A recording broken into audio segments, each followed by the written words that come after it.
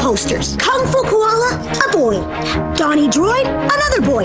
The Ram Pack, all boys. I say we tell the people in charge just what we think of their movies.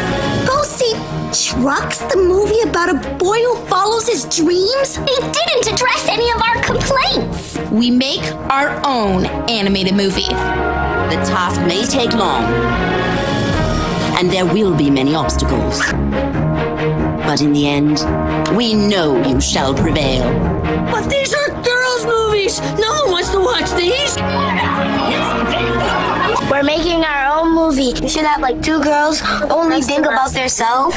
And it's right here. Our title is Mariners is the Way to Go. It's time again for Big Fancy Wedding. With a big fancy wedding dress and a big fancy wedding palace. My dad said I could have a wedding when I'm older. That was an hour ago. And now I'm older. Where did all these kids come from? And where's the bride? D-Dopey is gonna marry you today. What? I'm out of here. I just want all this to be over.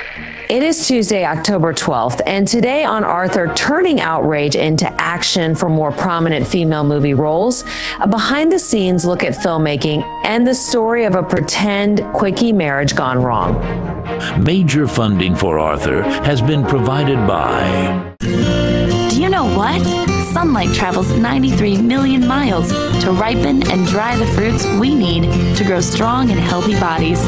I thought you'd be curious about that. Sunmade proudly supports PBS Kids. On a field in Idaho, something is afoot. It involves satellites, soil, and eco-grain wheat. It's all part of a plot to save the Earth. Earth Grains, helping to preserve the Earth one field at a time. Ernst & Young, quality in everything we do. BNSF Railway. Intel, supporting math and science education for tomorrow's innovators. Chuck E. Cheese's. The William and Flora Hewlett Foundation, working to solve social and environmental problems at home and around the world.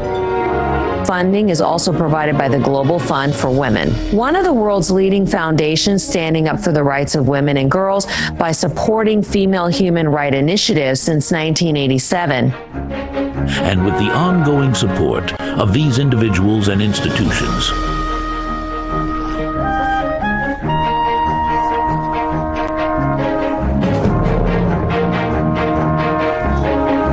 this program was made possible by the U.S. Department of Education's Ready to Learn grant, the Corporation for Public Broadcasting, and by PBS viewers like you. Thank you.